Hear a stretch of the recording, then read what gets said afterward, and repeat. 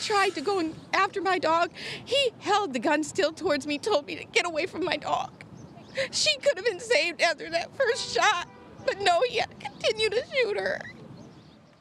This has rattled so many people I know. That's Tammy Kerns there, and sharing her experience of watching a Lorain police officer shoot and kill her dog, Dixie. Well, just hours ago, Kerns and a number of supporters rallied for justice for Dixie in front of the city's police department. Danielle Wiggins was there.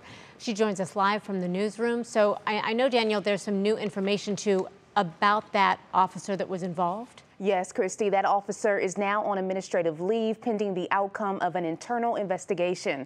And Dixie's family and their supporters are calling for him to be fired. Hey, ho! Palmer's gotta go!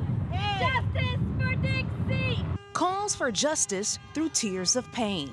We cannot label the whole group because of one bad person. We love you, Dixie. Let's keep this positive and meaningful. In our Heavenly Father's name, we pray, amen. Amen. Amen. Amen.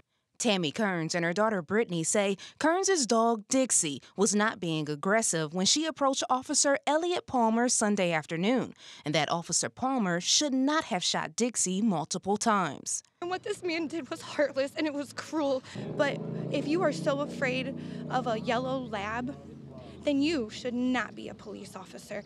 Animal activist Mike Smeck organized today's rally with the family. He worked to get Nitro's law passed in the state in 2013. That law makes animal abuse inside a kennel a felony. He says when he saw the body camera footage of Officer Palmer shooting and killing Dixie, it made him upset. I think it's a crime that the owners were not able to go over and console Dixie, and Dixie died alone. You know, that's terrible. Lieutenant Jacob Morris from the Lorain Police Department was on hand to offer condolences. The family says Friday's rally is all about making sure this never happens again, so another family will not have to experience their pain. Regardless of the situation, they're dealing with a loss of a family member.